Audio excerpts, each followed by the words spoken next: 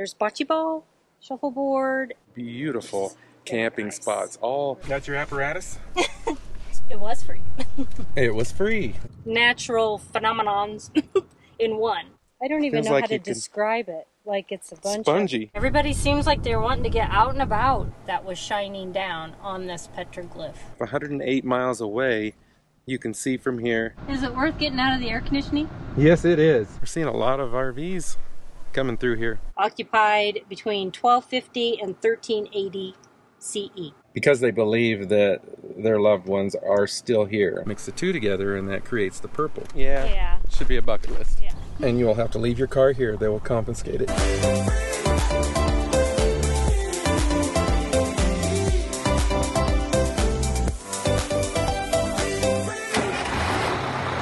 We're at the Venture Inn RV Resort in Sholo, Arizona. It's a 55+ resort. There's bocce ball, shuffleboard, as well as lots of activities inside the activity center, which we've not been able to go in yet because it's been closed. A lot of these sites are kind of a red gravel with a concrete patio. Like this, I would say probably 3/4 of this resort is made up of these park models. Yeah. People either rent out or snowbirds here or live here year-round. And then about 1/4 of them are for RV sites. Some of their sites are concrete pads as well. One nice thing is on the other side, you have a place for parking here. All full hookups. We have Dilly Dolly is sitting behind Vinny here. It's been a while since we said Dilly Dolly.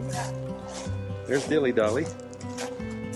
We got plenty of room here. Like I said, full hookups. You got cable TV. Cable is a little iffy. We've heard around that some of the cable is not working. I got a rock in my shoe. I can't get out. A nice place though. Very nice place. And then right down the road, I'd say, what was it? A couple miles? Not very far. We have a state park that has beautiful camping spots, all concrete pads with some beautiful views. A lot of them do. Lots of shade. Yeah, and it's $35 a night there for full hookups. We went down there last night and we took some videos. We'll share with you right here.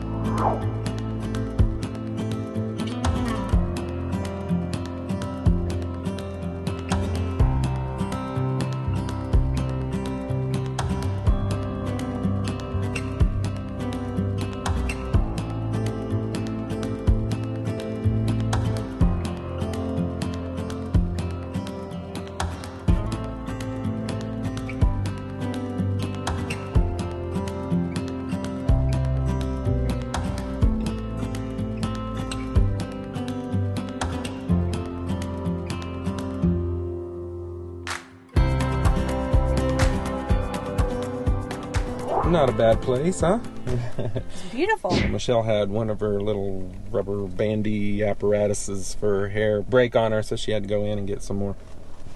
That's your apparatus?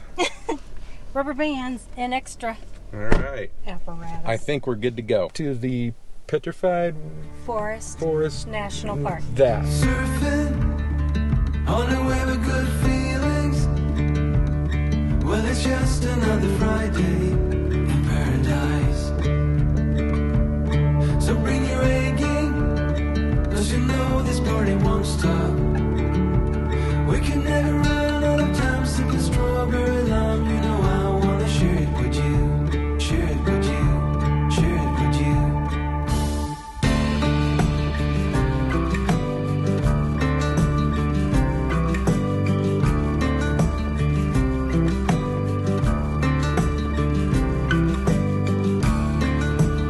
We can take the roller coaster, and you know everybody's looking for a ride in the water slide,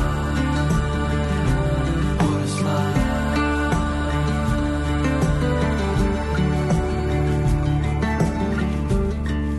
It's supposed to be, what, $25? A vehicle, yeah. Unless you have the annual America the Beautiful Pass, and then it should be free. We're going to find out. Looks like the visitor center is actually open. If you come past that here, there'll be the booth where you pay. And the entrance fee did say on the sign is good for 7 days. Hi. Hi, welcome. You need to see the back side of the pass and an ID to match from the signatures. Okay. Okay. good news. It was free.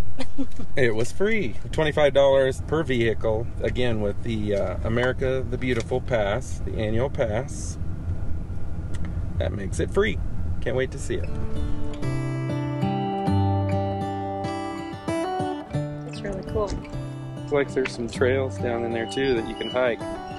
How come the stars come to shine when it's dark from so far away? Show us where we are.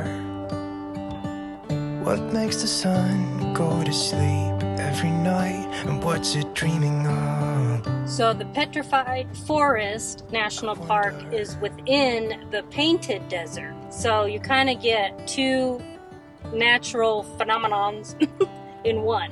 Phenomenon.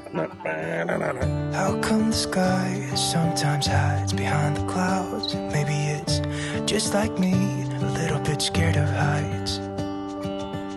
Why does the rain always keep on pouring down when it's gray outside? It really makes me wonder. I think this is as far as I'm going to go. The ground just feels a little soft. It's starting to really slope here, and it looks like a little bit of a drop off. It makes me wonder. So nice of you to join us. That is Come really with me. neat. It is. That ground, doesn't that ground feel a little soft? It's weird. I don't even Feels know like how to you could- describe it. Like it's a bunch Spongy. How come the trees gets undressed when it's cold? And don't they miss the leaves they left behind? Maybe those are petrified wood that a woodchuck chucked. Oh my. That was called the Painted Desert Rim Trail. And if a woodchuck could chuck wood, then the woodchuck would chuck wood. Mystery solved. Could it be to make the ground shine like gold until winter comes? Until winter comes. Until winter comes. Everybody seems like they're wanting to get out and about. They Makes me do. wonder. I've seen a lot of RVs today. Yes, Yeah, it makes there me are wonder. There sure are. Aren't there? a lot of RVs out. I've There's noticed that too. It looks kind of like a little mud Oh, I wonder. house. What's she trying to say? Something the Pueblo would have built or something.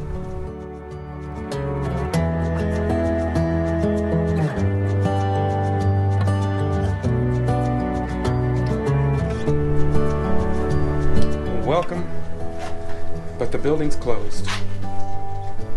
Thanks for coming. How come the stars come to shine when it's dark from so far away and show us where we are? The ranger said that goes pretty much anywhere. It's like free game. You can walk wherever you want throughout. He said nothing to worry about though, because you can see this place from everywhere, which is true. We'll just head back But that direction. that don't look very far, but I'm telling you, It's far. that's quite a ways. It really makes me wonder.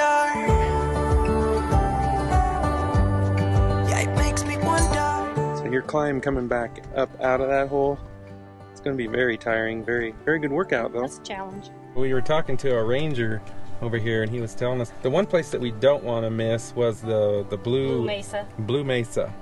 He said, if anything, make sure you see that. Somewhere around in here, there's some petroglyphs, Uh-huh. ancient drawings.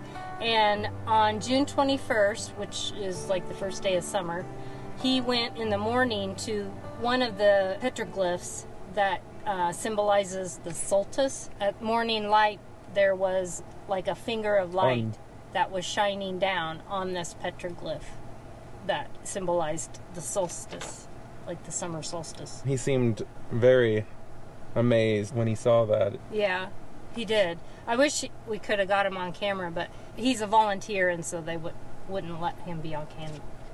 The car says 99 degrees. It says 100 now. I don't think those are always right. It's hot. 9% humidity though, thank God.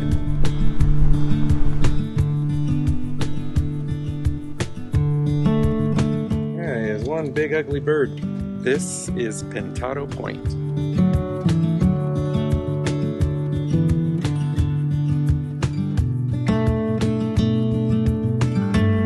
Pinnacles are right there. So San Francisco peaks. All these little peaks over here that Michelle was pointing out had a name to them, and then the San Francisco peaks That are in Flagstaff. in Flagstaff, 108 miles away, you can see from here. And I don't know if you can see it on this GoPro, but it is way over there.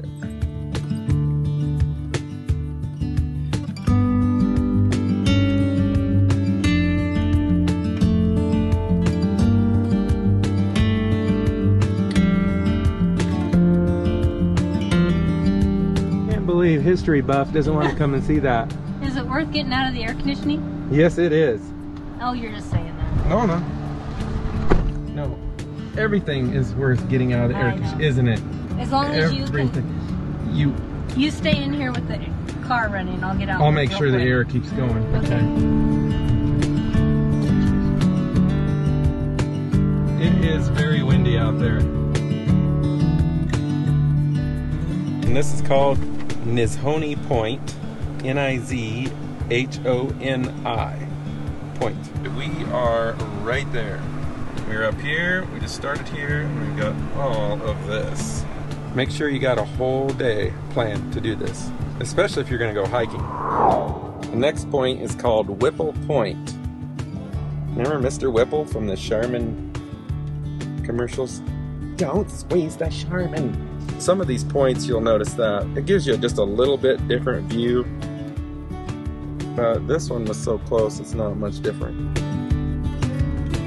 One thing a lot of you probably know is the red color is from the iron.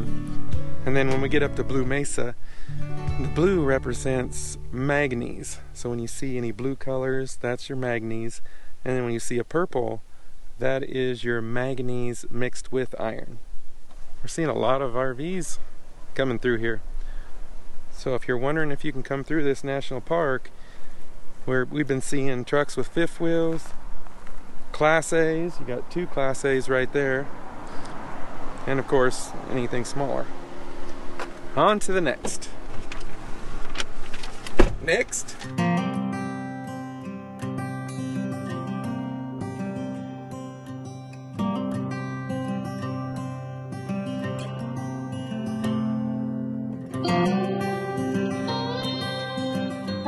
Pueblo. It's a 0.3-mile loop trail that highlights the petroglyphs and ancestral Puebloan homes occupied between 1250 and 1380 CE.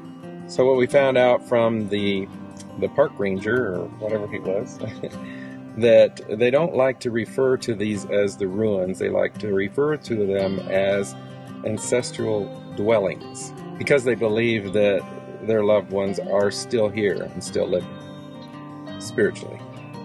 That's why they do not like the term ruins. Shall we go check it out? Yes.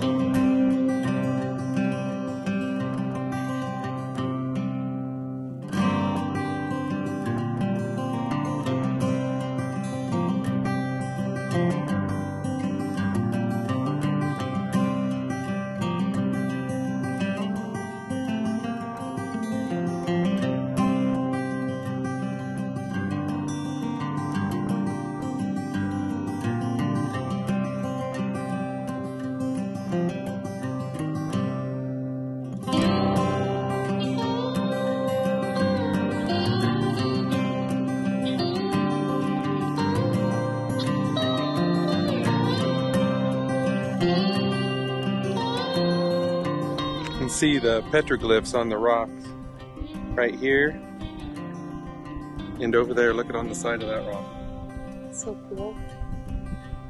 Migration symbol. That's that one right there.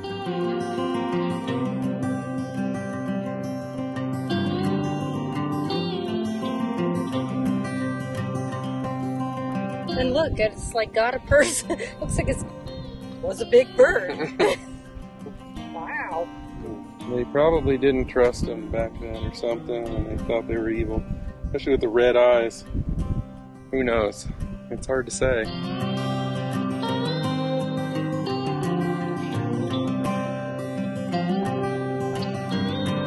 Oh, so this is that summer solstice marker that the guy was telling us about.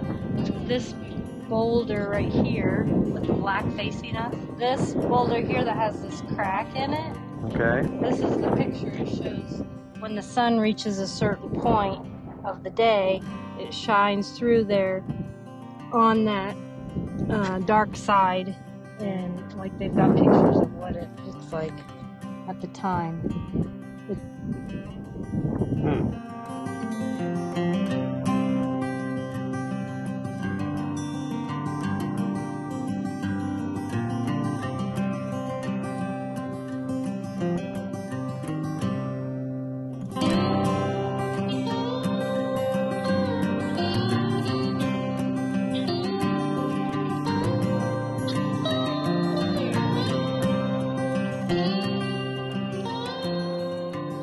Tell me how far it is to our next point that we're going to stop to.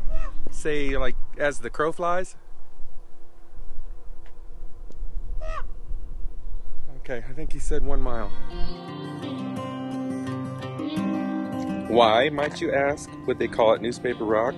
Well, it would be my guess it's because of all the petroglyphs all over the rocks. Like you're reading a newspaper. Probably, yeah. There's supposed to be over 650 petroglyphs. Wow. That some date back over 2,000 years old. Wow.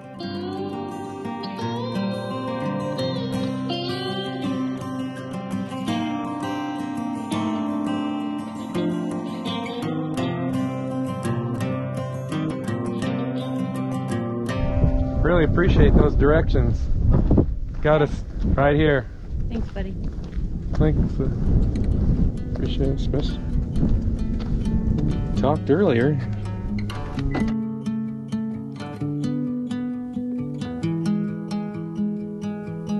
Would you follow me to wonders? Take my hand and walk beside me in a world of thunder. Fear is an imposter. When you look at me this way, I find it hard to not give in.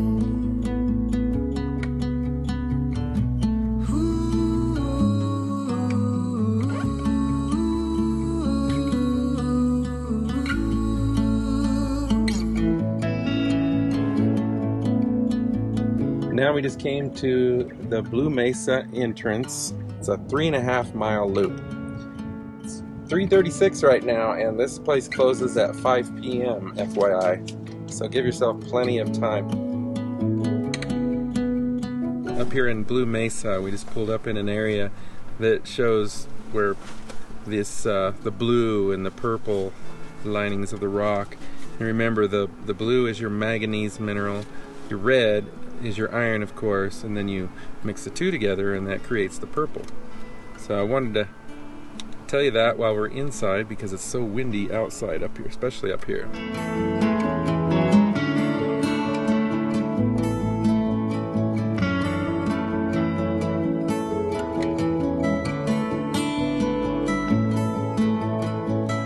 There's a lot of petrified wood logs around here.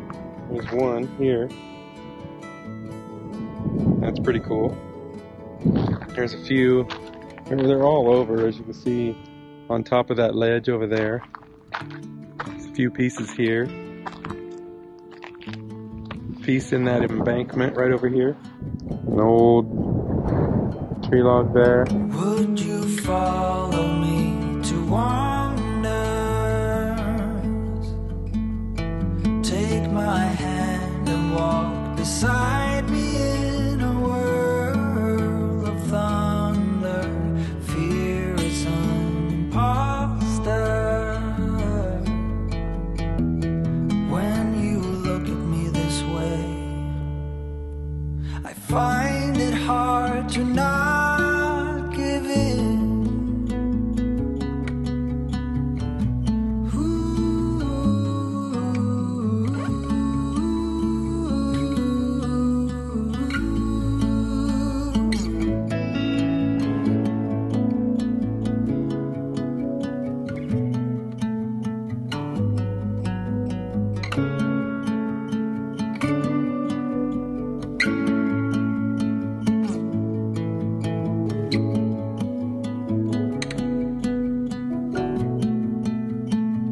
Agate Bridge features sweeping views and a 110-foot long petrified log bridge.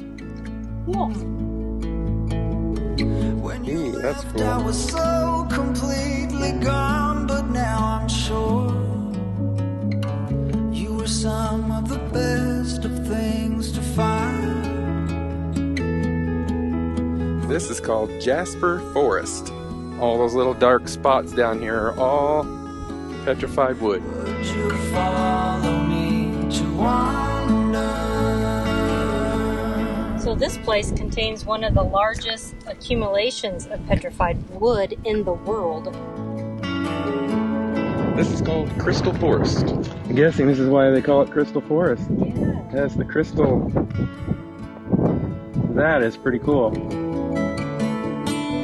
Look at the colors in that one. Look at all that red.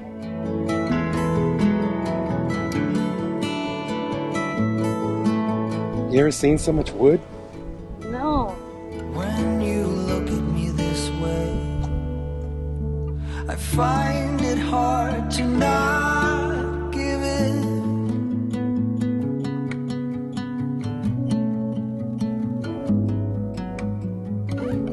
Rainbow Forest area was the original park headquarters from 1906 to 1962. 1920s, the museum was housed in a tar paper building, and instead of walking a trail, bumpy road wove through giant logs. It's crazy to think of this place used to be a lush forest millions of years ago. That thing is huge. Wow. Should be a bucket list. It's really cool. Thinking of how old it is and everything, Yeah. should be a bucket list. Yeah. Expect to be in here for a while and bring lots of water and maybe a snack. Unlike what we did. Because we're Food would be good. starving. Don't do what we do. Now I see why they call this particular area the Rainbow Forest, because All the colors that are in the wood. I'm sure you can't tell on the film, but or on the video, but it's really pretty. The only bad thing about coming here right now is Bee.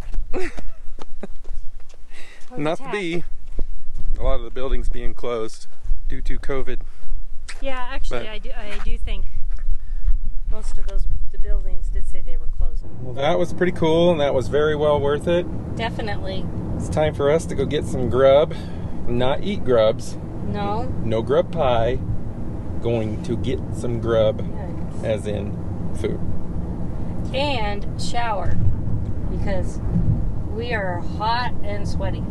Pretty sure everybody just clicked off watching this video just then. Oh, here at the end, we've also got a museum. Looks like it's on both sides. Here's what happens if you try to take some petrified wood. They will come find you. And they will let the air out of all your tires. And you will have to leave your car here. They will confiscate it. That was funny. Thanks for coming along on our adventure today, and we'll catch you in next week's video. Let's call it a day. Don't forget to subscribe to our channel, click that little bell, and hit that thumbs up. See you next week.